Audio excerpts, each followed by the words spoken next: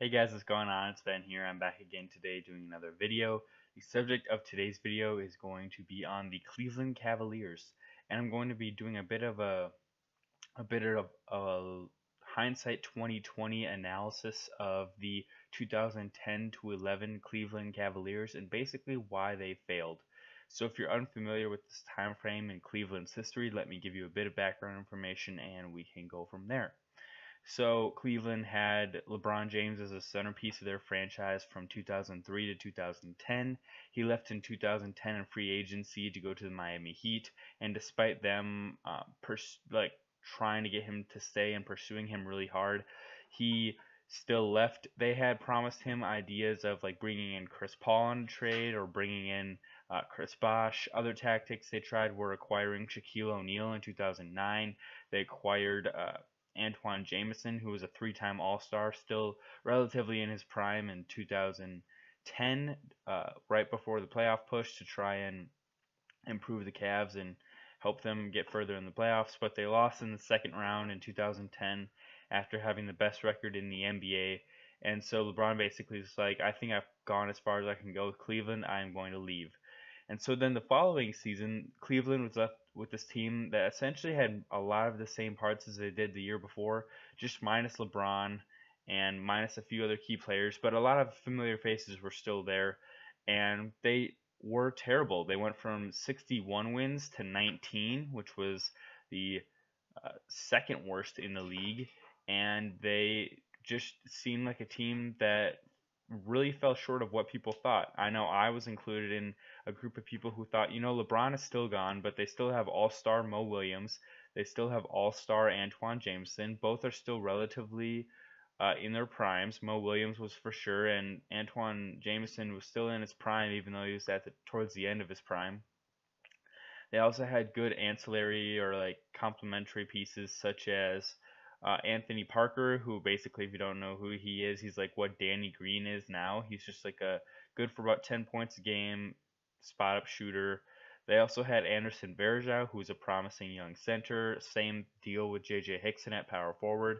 And then good bench players like Armand Sessions and Daniel Booby Gibson, who were um, good guys off the bench, sort of like what you might think of now as not exactly Lou Williams, but like what Isaiah Thomas is now, just good like spark energy dudes who can come off the bench and be good players. Um, and so basically, I'm today going to be breaking down why they failed, why they significantly fell short, and I'm going to do that by first comparing the 2019 to the 2010 team and seeing what's different and then going from there. So first off, obviously the 2010 team had LeBron James, and that year he put up 30 points per game, 7 rebounds, 9 assists, 2 steals a game, 1 block. He took 20 shots a night, shooting over 50% from the field. He also took 5 3-pointers a game, shooting 33%. That year, Mo Williams shot 44% from the field, 43% from 3, which is really good. He scored 16 points a night, along with 5 assists, 1 steal a game. Then you had Antawn Jamison as sort of the third piece during their playoff push. During the regular season for them, he averaged 16 points per game, 8 rebounds, 1 steal a game, half a block a game. He shot 49% from the field and 34% from 3, taking 13 shots per night. And then you had Anderson Varejao as basically their sixth man, scoring 9 points per game, 8 rebounds, 57% from the field. Anthony Parker started every game of the season but one, averaging 7 points per night, shooting 43% from the field and 41% from 3. Then you had another guy off the bench, Delonte West, averaging 9 points per night, shooting 45% from the field. And then Shaquille O'Neal was rounding out the starting lineup. Well, actually J.J. Hickson as well. But Shaq averaged this season pretty poorly. Although he did shoot 57% from the field, he only scored 12 points per game along with 7 rebounds. And then J.J. Hickson scored 9 points per game, 5 rebounds, 55% from the field. So the starting lineup was Mo Williams, Anthony Parker, LeBron, J.J. Hickson, and Shaq, with a bench of primarily Anderson Varejao, Delonte West, and Zydrunas Ilgauskas.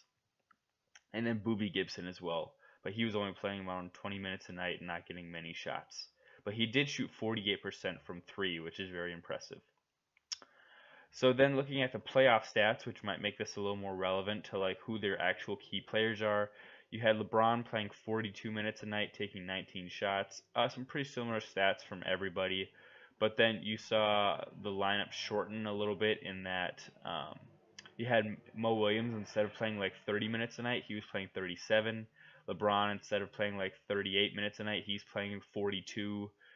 Jamison is playing 34 instead of 30. Anthony Parker's playing 30 instead of 28. Delonte West is up from 21 to about 25. Anderson Varejao is playing a little bit more. Shaq is playing about the same amount. But Shaq is the guy who really was the difference for this team in them not being able to get over the hump, in my opinion. He was supposed to be the second option on this team, and the year before in Phoenix he put up 19 and 9, and this year in the playoffs he put up 11 points a game and 5 rebounds, which is really underwhelming, and he shot only 51% from the field in the playoffs, which is also underwhelming. LeBron actually played really well in the playoffs, 29, 9 rebounds, 8 assists, 2 steals, 2 blocks per game, shooting 50% from the field on 19 shots per game, and on 5 threes per game, he shot 40% from three-point land, so that's very impressive. But yeah, that's just a flavor for their regular season statistics, or excuse me, playoff statistics. As for their advanced numbers for the regular season, so the things I want to really look at here are win shares, which are an indication of an estimation of how many wins a player contributes to a team's total. So here you have LeBron with about 18 to 19 at 18.5. So right there, if you take that off, if you take him off the team, the Cavs are expected to win the next season only around 43 games if everyone else stays.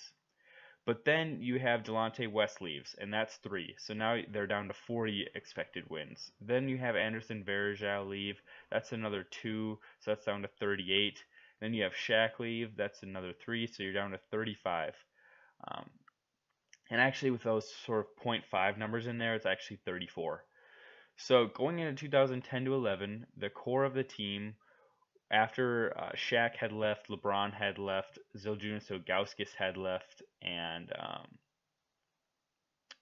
just with the guys that they had left, the core was looking like Antawn, Jamison, and Mo Williams as like the leaders of the team, with Anderson Varejao, Anthony Parker, and a mix of guys sort of rounding out the bench, but really Antawn Jamison playing a lot of small forward actually this season, so they actually had J.J. Hickson starting a lot too. So your essential starting lineup for this year is Mo Williams, Anthony Parker, Antawn Jamison, J.J. Hickson, and Anderson Varejao. And so this team, as we say, it's expected that they're going to be about a 34 to 35 win team just based on this record and the amount of win shares that they lost.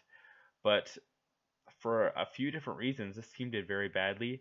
So Mo Williams missed about 15 games for this team during the time he was there. He was traded at the trade deadline to the Clippers in exchange for Baron Davis, and the draft pick that the Cleveland actually got back ended up being the number 1 pick, which they used to get Kyrie Irving. But they basically traded, the Clippers traded Baron Davis and future number 1 overall pick to Cleveland in exchange for Mo Williams. So when Baron Davis came back, he essentially replaced what Mo Williams was doing. Baron Davis gave him 14 points per night on 42% from the field and 41% from 3, shooting 6 threes per game. Whereas Mo Williams, who's expected to jump up and be a much bigger contributor on this team than he was, this season for Cleveland, he averaged 13 points per game, 7 assists a game. He shot 39% from the field, which is putrid, and 27% from 3, which is what his specialty is supposed to be. So he all around basically just had his worst season of his career. Antawn Jamison was supposed to be basically the guy on this team, and he basically was. He scored 18 points per night. He had 16 shots per game, which he shot 43% from the field on. He took 5 threes a game, and he shot 35% from 3. So again, 18 and 7 were his averages, along with 1 steal per night. Then rounding out the starting lineup, you had Anthony Parker, who basically put up the exact same numbers as the year before. 8 points per night, 40% from the field, 38% from 3, so a little bit lower on those, but still good. Anderson Varejao put up 9 and 10, 9 points per night, 10 rebounds, 53% from the field, so about what you'd expect. And J.J. Hickson put up 14 points per night along with 9 rebounds, shooting 46% from the field. And then their main guys off the bench, Daniel Gibson put up 12 points per night, still shooting on good splits, over 40% from the three-point land. And then Ramon Sessions did well as a sort of a six-man or spot starter. He scored 13 points per night on 47% from the field and 10 shots per night. So the team still had what you consider good pieces, but then when you consider Baron Davis missed a lot of time when they acquired him, Mo Williams missed about 15 games when they had him initially. Antawn Jamison missed 25 games. Anderson Varejao missed 51 games. Daniel Gibson missed 15.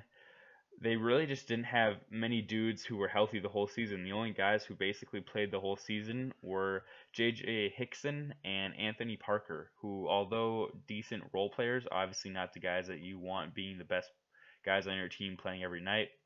The advanced stats are crazy in that if you look at win shares, that they just plummeted for everybody on the team. J.J. Hickson went from 4 per game the previous season down to 1. Ramon Sessions was a highlight here at 4 per game. He actually led the team.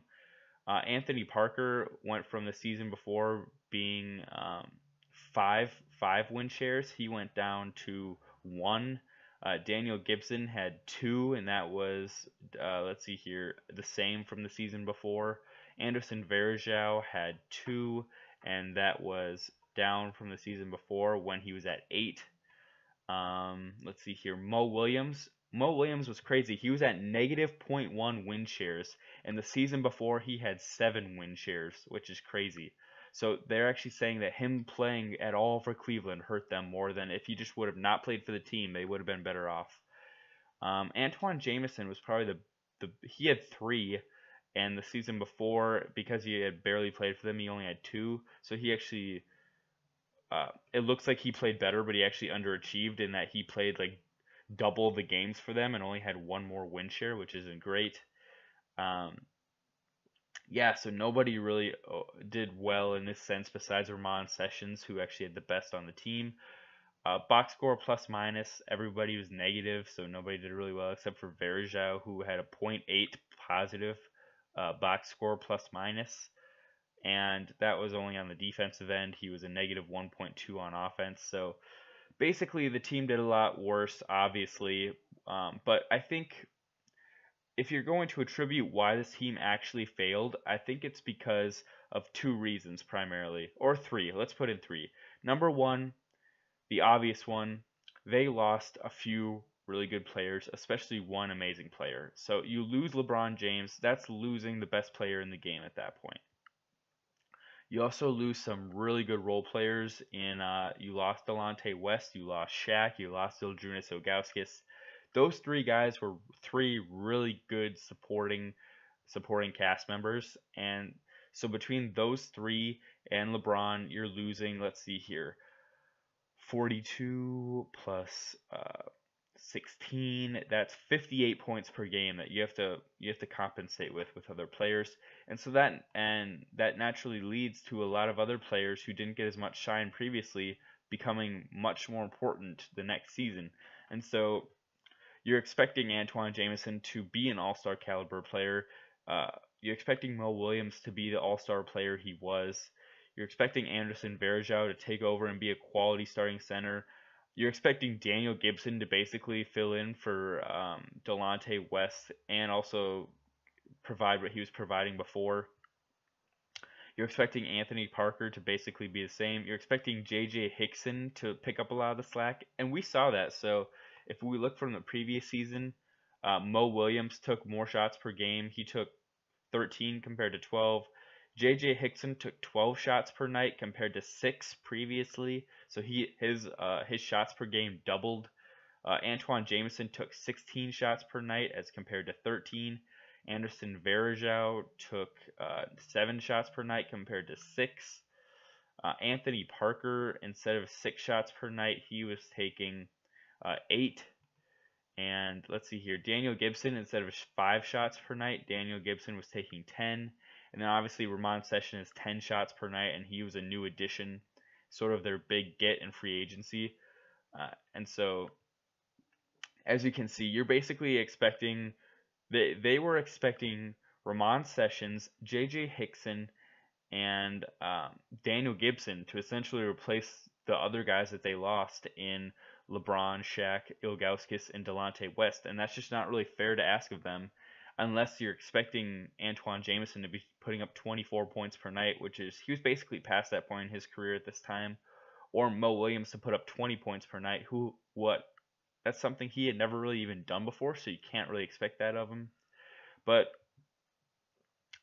another big reason here is the injuries, as I highlighted earlier.